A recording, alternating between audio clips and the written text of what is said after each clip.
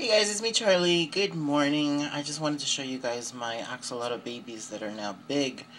These are the ones that I was left with. I have a little girl here, and I have a male back there, and another male here, and a female there. Um, this tank here is actually the mother and father's tank. Sorry about the little bit of blurriness, but I'm using my iPhone again because I don't have a camcorder just yet. But there's a little situation that happened that really made me upset. I had a barbecue here at my house, and this 10-year-old kid came into my house when he wanted to use the bathroom or something, and he took a long time, and I was trying to figure out why it took so long for him to use the bathroom. And when I came into the house, he was going out the door, and I just had a feeling to go look at my axolotl tank, and I noticed that the whole tank was full of soap. I think he was about 10 or 11 years old. He threw soap in here because he said he didn't like them. He thought they were ugly, and so he wanted to kill them. So I was extremely pissed off, and there were some things that I said that would hurt a person and just make them want to, pass away from what I said to him, because I was just so mean to him. And I yelled at him, and his mother looked at him and said, "You didn't do anything wrong, it's okay."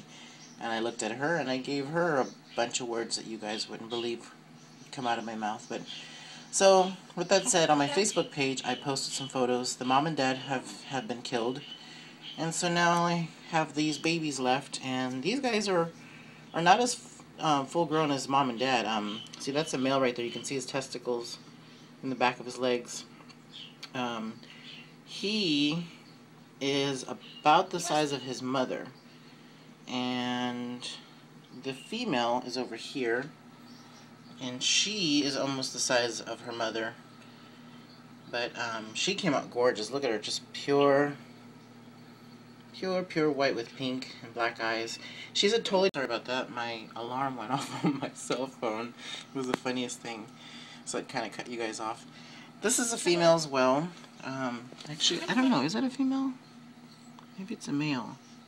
See, when they're this size, they're kind of hard to sex. When they're this big, I can sex them much better. This is definitely a girl, because see, there's nothing down there. But if you look at the boy back there, let's see, how can I... Well, his leg's in the way, but he's got some big testicles. So, I love the wild ones. Aren't they pretty? Just so pretty. So I got these guys in here living. They're eating some bloodworms, as you can see. And I'm checking the water, making sure everything is fine. I had to clean out this tank really well. So, probably in a few months, these guys will start to breed. And from there, I will have some more. Oh, do you guys see the difference in the coloring? One is kind of a golden color, and the other one's kind of white. These are both leucistics.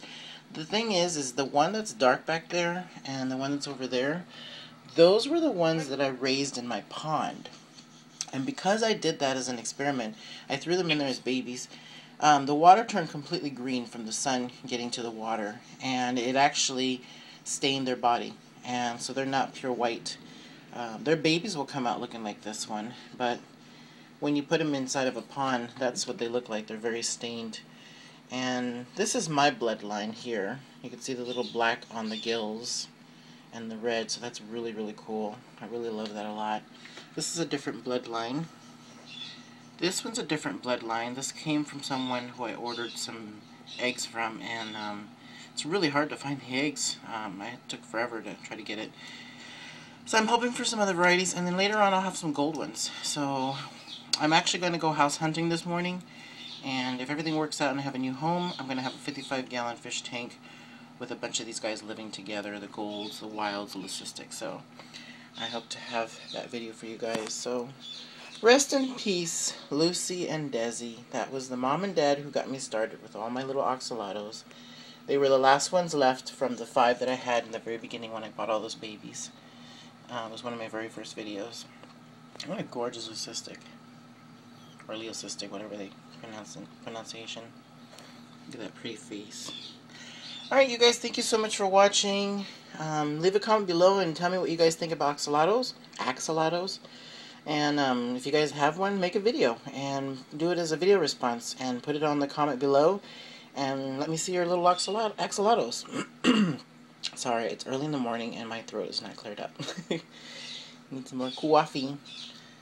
So yeah, go ahead and do that. Leave me a video response. If not, just leave me a comment. Let me know what you guys think about axolotls. If you guys have them, or, you know, maybe tell me where you guys bought them at.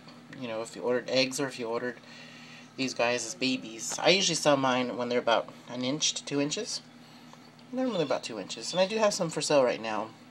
I have these wilds, really little, about this size, for $20, or sorry, $30, and with the shipping, $35. I have these guys for $40, and with the shipping, $45, and then I have the Goldens for $50 with shipping, $55.